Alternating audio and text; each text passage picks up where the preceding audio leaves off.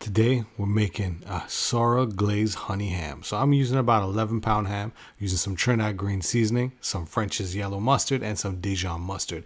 You're gonna add both types of mustard together with the green seasoning, mix that up, and then we're gonna go ahead and coat our ham. And we'll be using some of the Spice Jamaica Regular Blend seasoning.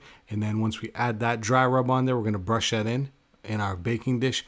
We're gonna be using some orange juice and some sorrel. Mix that together, add some cloves, and add your meter wireless probe, and we're going to pop this into the Traeger at 225 degrees. Now I'm using the glaze packet that came with the ham, which has sugar and some spices. Add some sorrel, then add that glaze to it, then bring that to a boil. Once you have that to a boil, that's your glaze for your ham. So about 2 hours in, I'm going to start adding the glaze. Now we're going to cook this ham until we reach an internal temperature about 145 degrees. Look how beautiful and delicious that looks. Let's give it a taste. Absolutely delicious. You know what it is.